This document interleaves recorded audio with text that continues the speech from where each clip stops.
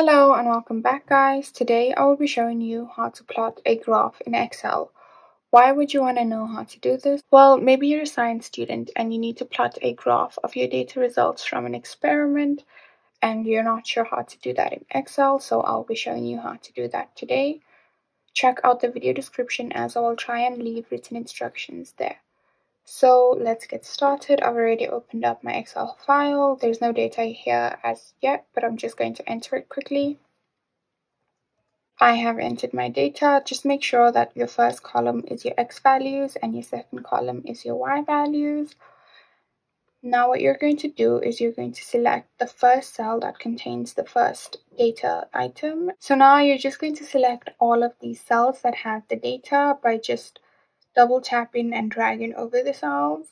Next, you're going to go to this Insert tab over here at the top. And if you click on that, then you have a variety of graphs that you can choose from here around in the middle.